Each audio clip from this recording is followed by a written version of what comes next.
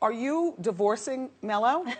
You know, marriages are tough, and you know that. We all know that. It's filled with ups and downs, and we're just going through a time right now. But him and I are the best of friends, and our #1 commitment is to our son, Cayenne. We have to set an example to Cayenne. I don't know what the future holds. I just know that we are doing an incredible job, again, being parents to our son. Hey y'all, it's the Sweet Tea Blog where the tea is so sweet because we have all the sugar and celebrity news.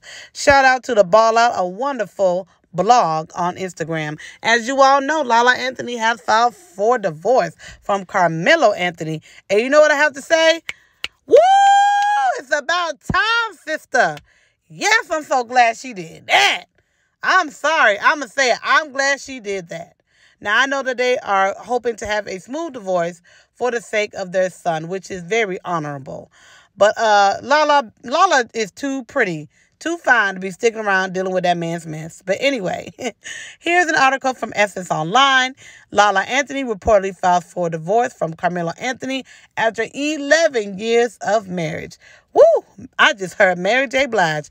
11 years of sacrifice. Woo! Lala is not going to cry no more. Now, y'all know to read this article while I'm talking or skimming through it. Okay? It says, but by 2019, they were back on the out. She was reportedly to be exploring her options, you know, and all that stuff. They was back and forth off and on over the years, y'all. Now, what I do like is that Essence went through their, relationship over the years after a wedding picture and just other pictures of when they were at different award shows and events. The nostalgia of it all. It's the nostalgia for me. Look at young Lala and young Carmelo. Look at them. Oh. She stuck by him. Right there, he looked like T.I. in that picture. But anyway, now that's a really nice picture. So, I'm happy for Lala. Glad she did it. Girl, move on. It's time to have a hot girl summer. Girl, you ain't got time for that. Like, sorry, but... and let me tell y'all my opinion. And this is my opinion. I don't know this for a fact. I think that with their son graduating from high school and their son is basically, 17, 18 years old, pretty much on the brink of 18 years old. Come on now, that boy grown. She like, okay, I done played wifey nice long enough. Goodbye, sir. Our son is about to go to college and have his own life, and I want to have mine, and I'm not going to put up with your stuff no more. We done playing house. Goodbye. Our son is off to college. Hit the road, Jack. Because Lala too fine to be dealing with all that. Lala can have any man she want. Come on now.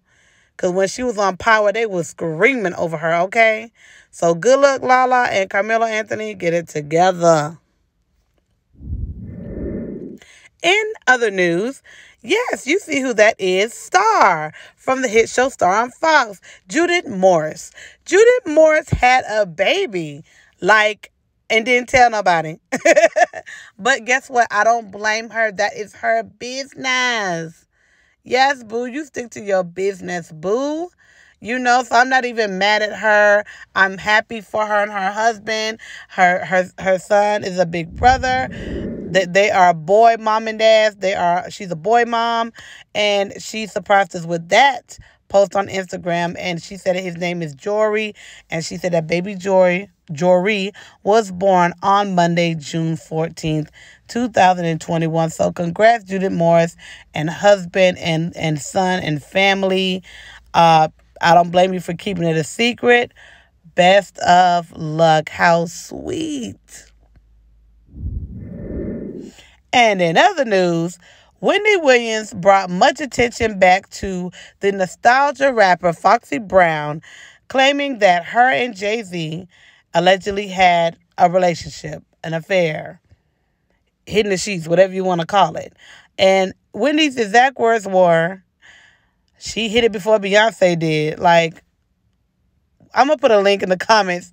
Wendy ghetto for that. She ghetto for that. She wrong. Y'all let me know what y'all think in the comments. Do y'all think they have something going on? Because to be honest, I'm like everybody else. I kind of figured him and Foxy Brown had something going on. Whatever, But anyway, congrats, Judith Morris. I'm so glad Lala has finally moved on. And I wonder if Foxy Brown is going to respond to Wendy. So let me know. Do y'all think she's going to respond to Wendy? Lala, I know I'll see you in more places, girl. Thank you for tuning in to the Sweet Tea Blog, where the tea is so sweet. To the Lou. Bye-bye.